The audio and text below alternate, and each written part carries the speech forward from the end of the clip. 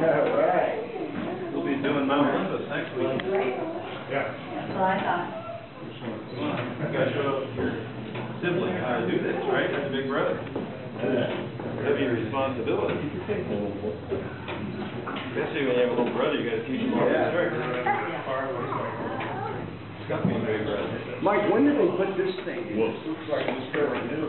So hang on, that's part of my line Oh, of seven. sorry. Get out of sync, guys. Is that it? Whoa, that's... Okay, three more.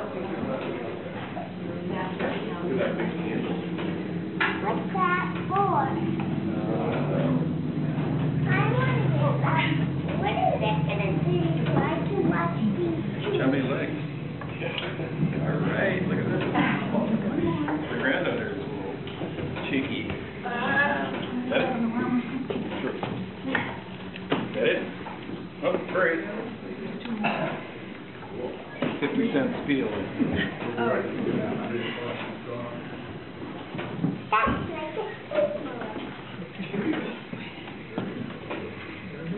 You like second to the last?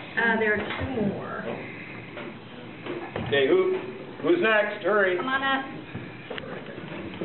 Okay, so I'll talk loudly. So, again, this clock mechanism, made in 1880, came through around the Horn, 1885, sits on a dock 7 years. The architect talks to a jeweler, saying we need a clock. The jeweler somehow has connections with people and says, in correspondence, actually written down, for $200 I can get you a deal on a clock. So he cuts the deal. Then there was this maintenance contract, so he made a little off that too, apparently. And in the old days, the custodian would have come up every morning, gone up that rickety ladder that was replaced by this ladder, and then raise a flag.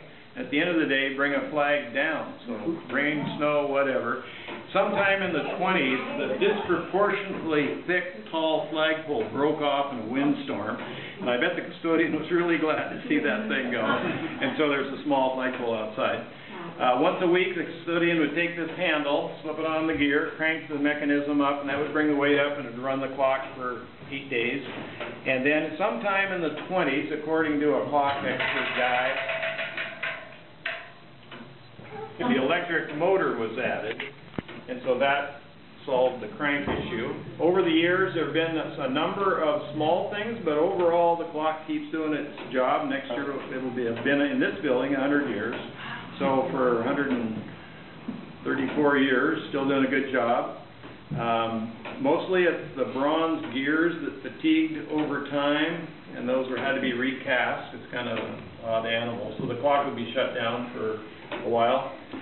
When the Deputy Sheriff, Wally Davis, was killed, you might remember the clock was stopped at 1:37 the time he was killed. And a memorial to Wally, so all four faces were stopped for a week. The governor built his remarks around that. And then the hands on the outside originally were hand-carved cedar. Now they're aluminum. These wooden shafts are original, but somebody ran over this plane during one of the restorations and put these downspouts on there to keep the old wood going. So basically, the clock has a lot of integrity as far as original parts and all. Downspout. Yeah, this aluminum gutter piece, downspout. Oh, that's what, okay. Yeah. Oh, okay. They probably charged us like a high price deal. Hey, they've got everything. Galvanized. So, any questions? Is there a lightning rod on this?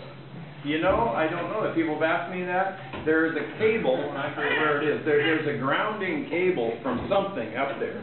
And the parapet parts around the top are zinc and sheet metal. And I don't know if they would connect it. I don't remember seeing anything sticking up as a classic old-time lightning rod. Yeah. So, in answer to your question, I don't know. But there are those metal parts that would conduct something. And then the oddest thing about the whole clock mechanism is the bell. It's an exterior hammer. So you probably, when you hear it around town, it's not a very sharp, crisp bell. It's a dull thud. Probably good. It doesn't wake up the town like some sharp old New England communities have real sharp bells. So this is an exterior hammer. And when clock people have asked, hey, can we see your bell? Sure. You know, they get all excited about these things. They want to see an exterior hammer. Big deal for those kind of folks.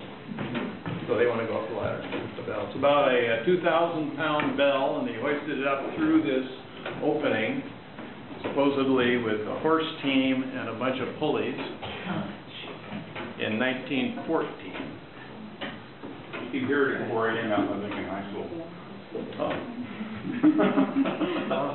Yeah, on a still night, you can pretty much hear it all over town. Yeah. I take it that is the old ladder over there, maybe? Yeah. That was the one that went up here, yeah. Right. Yeah. Okay, so any questions? If not, that's the end of the tour.